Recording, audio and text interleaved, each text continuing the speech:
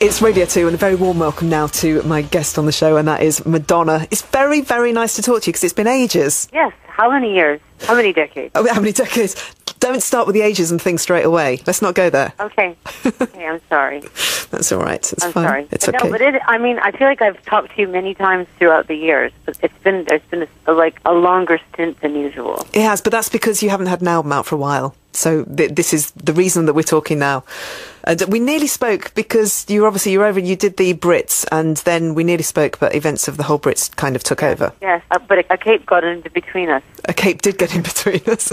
And a couple of, were they Japanese dancers that you said that kind of tried to tear the cape from you? Yeah, well, that was their job. They did what they were supposed to do. Yeah. However, the cape had not been untied from around my neck, so. Yeah. Did the fall have any lasting physical effect? Did it? Because you fell hard. Well, I did, although, it looked like I did. But at the end of the day, I didn't actually hurt myself, which was kind of a miracle. Yeah, I was reading you put that down to your physical strength, a lot of it, and you've fallen from horses more than once. Yeah, I think it's a combination of just, I knew, like, my instincts kicked in, and when I felt myself falling backwards, it sort of tucked into a ball kind of thing. Yeah. And that helped a lot, but then also, I think I just got lucky. Yeah, yes, because you really could have done some serious damage. I went all the right places, and nothing happened. More like a shock than anything. Yeah. And then I just kind of kept going. And as I was dancing, I was like, well, I know I just fell, and maybe something's going to start hurting in a minute, but nothing did.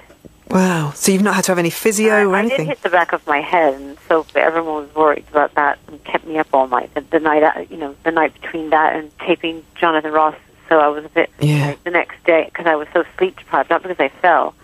I had a really hard time answering questions. I was like, huh? I couldn't believe. I know that you had to go back and you had to go straight in the next day and do the Jonathan Ross thing. I couldn't believe how. No, I know that was really rough on me. Yeah, I'm sure. Have you watched it back? Because I know Jonathan tried to make you watch it back, and you were just like, "No, I really don't want to see this." Have you watched it since? I haven't. I don't like watching me on anything. To tell you the truth, I hate watching myself because the experience of the actual thing that I did is never what I see. You know what I mean? Yeah. So I'd rather just have the fantasy in my mind, what I thought it was. Okay, so this is because you have this vision and you are a perfectionist, and would you disappoint yourself if you watched it back? Is that what you're saying? No, not necessarily. I just think that performing is a physical experience. It's a physical, emotional experience that it's all inside of you. So what gets captured, they happen to get a certain angle or they don't capture that right moment. You know what I mean? It's like, it's not necessarily a disappointment, but it's never what you experience. So I'd rather just live with my real experience versus what I always consider to be the less than exciting version of what they captured. I know what you mean. Otherwise, you just You know start. what I mean? Yeah, you'd start beating yourself up about it, or beating other people up about it, and just move on. Be brilliant in your head, and then just move on. Or it's not even like beating yourself up. It's like imagine you're madly in love with someone, and you're laying in their arms, and you're making out with them, and you're having the time of your life, and then you're feeling it, right? You're experiencing it, and then someone films it, and then you watch the film, okay? Yeah. And you're like, well, that's not how I felt. You know what I mean? It would somehow limit it. Yeah, the essence of it is not there. Yes, that's what I mean. I'm with you. You've just taken me to a very strange place. I was there, kind of imagining. So I was trying to think of another like visceral, passionate experience that is somehow not best represented if someone films it. I know what you mean. You're at home at the moment. I'm intrigued to know what your daily routine is, your morning routine, because I remember you coming in and co-presenting when I was at Radio 1. Do you remember back in the old days when we were both at Radio 1? Mm-hmm. And you had that... you had a bottle of green tea, and you were just going, green tea is the future, this is the way forward. And nobody had particularly heard of green tea. Now everybody drinks green tea. So Yeah, no, I don't. do you not? Why? God damn, I've just started drinking it. Coffee and espresso. Coffee and espresso. No, I still drink it, but not as much as I used to. Oh, okay. All right.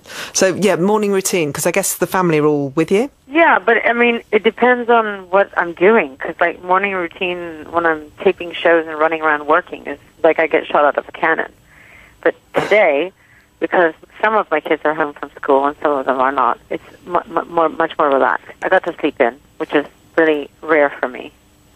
What's your idea of a sleep-in? Sorry, what's your idea of a lie-in? How late? Sleeping till 10 o'clock in the morning. Yeah, that's a lie-in. Yeah. Do you do the school run sometimes? Do you get to do that? Yes, which is, always hard for me. Because no matter what time I get up in the morning, I always go to bed late. Okay. I'm a night owl, and it's hard for me to sleep. So often getting up in the morning is like I just would rather put a bag over my head. The school run is never a pleasurable experience, is it? No, mine's normally... No. It's not. Mine's normally filled with Frozen. Have you had the Frozen experience? The film? As in the film, yeah, because we drive to school, and my daughter Coco, she's 6, and she's just singing full blast. There's loads and loads of parents who probably listen to this show right now have had this experience, just singing Let It Go constantly. Yes, my children are obsessed with the song, too, yes. Are they? Yes. That and lots of other songs on the radio. Okay. It's shocking to me that they know every word to every song. Are they all into music? Or one of them more than the other? Yeah. Yeah. They all are. What's your house consumed with? What kind of things? Have you got a sport going on in your house? Because you've got kids with such a wide range of ages as well. Well, my one son, David's really into soccer. Yeah. So there's lots of that. We have a little garden in the backyard. There's a lot of soccer and broken things in the backyard next to the soccer ball. And my other son's now into skateboarding, which doesn't happen around this house, but it happens downtown and around Manhattan, anywhere he can jump on a skateboard. Yeah. Has he broken anything yet? Yes, many things. Not in this house, but yes. And then your daughter, Mercy, she's the Frozen one, yeah? Well, her and David are into Frozen. Oh. But she's a gymnast, and she plays piano. Everyone plays an instrument in the house. That's required. Okay, that's a rule. That's a rule. Okay. Yep. Must play instrument or will be expelled. Disinherited. Yeah. You've been talking about your exes and boyfriends and things, but the thing that resonated with me the most... I don't remember that. Oh, no, US... Only because Jonathan Ross probably probed a little bit too much. No, US Weekly, you talked about Vanilla Ice, I think? Oh, yeah? Yeah, I see. Yeah, okay. There, I was just going to say, the thing that resonated with me the most was that you said the only time that your heart was truly broken was when Lourdes went to college and left home.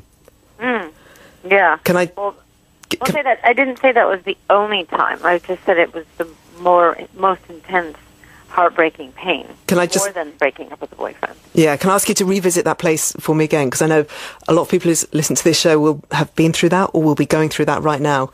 And I was exactly the same as you. It's just horrendous. Was you dreading the process of it kind of leading up to it? And then when she left, what were you like? I was, but I didn't really plan for how much it was going to hurt. Yeah, and honestly, you can't really prepare for it. It doesn't matter what people say. To grow up with somebody for 18 years and have them in your life every second of the day, and to be so you don't realize how attached you are until they go. Did you do the dropping off and then walking back into the house and just having that feeling of she's gone, she's not here? Mm-hmm. All the cliches. Did you cry at everything you watched on television and every song that you heard? Yep. I was a soppy mess. Called her up and cried. Sent her ridiculously tragic text messages, stuff like that. This is where we're chatting to Madonna. I spoke to her and she was in the kitchen at her home in New York, and we had a bit of a chat about all various different things. You've heard the first part of the interview. The second bit, I started by asking Madonna about her upcoming world tour, which I know a lot of people want to know more details about. It all starts in August. Honestly, I'm just in the planning stages of the show. I like people to have a mind-blowing experience when they watch my shows. Yeah. From Okay. the ridiculous to the sublime, from the big to the small. I can't get into any more specifics than that. Okay. That sounds good. Sounds interesting. And you wouldn't want me to. I want people to be surprised.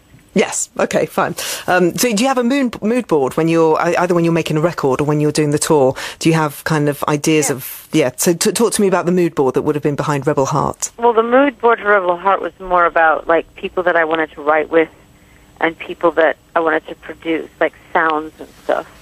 And it wasn't necessarily connected to feelings or what the content of the songs. It was really about songwriting or, you know what I mean, like people I wanted to work with. And so who was on the hit list? Who were the main people that you really wanted to work with? Well, like I wanted to work with Avicii's writing team because I liked a lot of the songs that he had done, and they turned out to be amazing. And I wanted to work with Toby Gad and Mozella. I liked a lot of the songs that they'd written. Then I wanted to, as far as producers go, I was really, really into working with Diplo, which I ended up working with. So, it kind of was kind of all over the place because I didn't really know what my record was going to end up sounding like. And I didn't go into it with a specific plan. Mm-hmm. Honestly, I just really, my first goal and my most important goal was just to write good songs.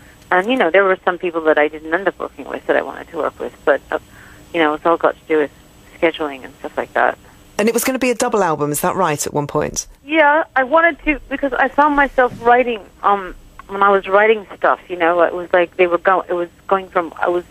found myself going from one extreme to the next. Like, I started off writing really personal, heartfelt songs that were kind of like reading out loud from my diary or my journal, and then I ended up, and then I would write a song like Madonna or Unapologetic with Diplo, and I thought, wow, this is like, they're so opposite.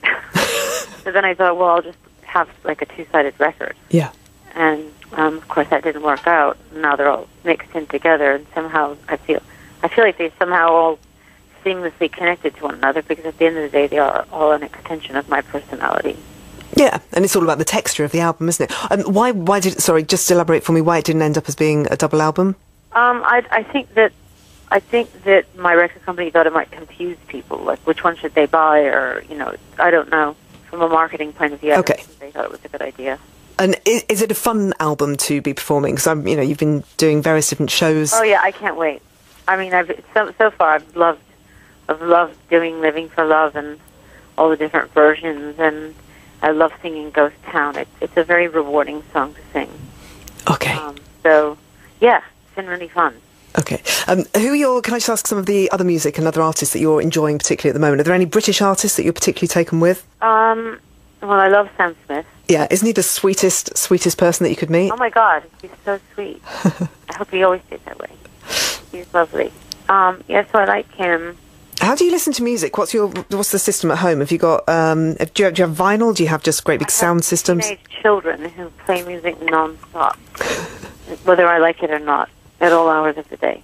Okay. This morning I woke up to Nas, Wu-Tang Clan, and my son's really into 90s hip-hop, but he's also going through a Pink Floyd, Led Zeppelin phase, but that's usually in the evening.